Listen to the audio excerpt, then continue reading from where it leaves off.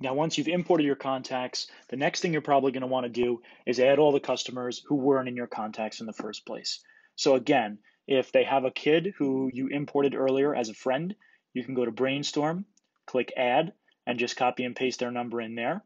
But for most of these people, and when you start getting referrals down the line, you're going to want to click this Add button up here.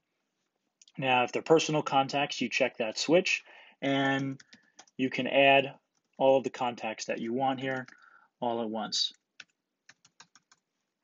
Let's say Mrs. Jones is a star here, and there's tags here that I can use in order to distinguish people by where they live or any other attributes that I might want to.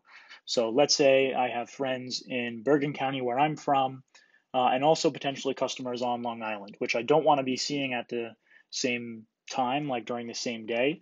So I'll make a new tag for Bergen County, and I'll add that one to Mrs. Jones. And the next person I input, Mrs. Smith.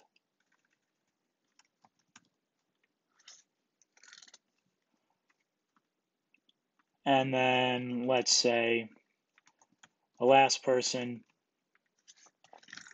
is actually from Long Island.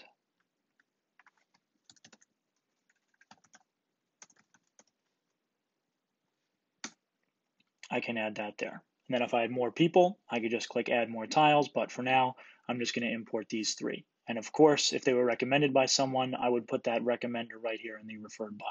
But for now, let's say they're personal contacts. We'll save them. And then you can see they're all added right here. And I can filter by the people who are tagged as Bergen County and the people that are tagged as Long Island. And that's how you add more contacts.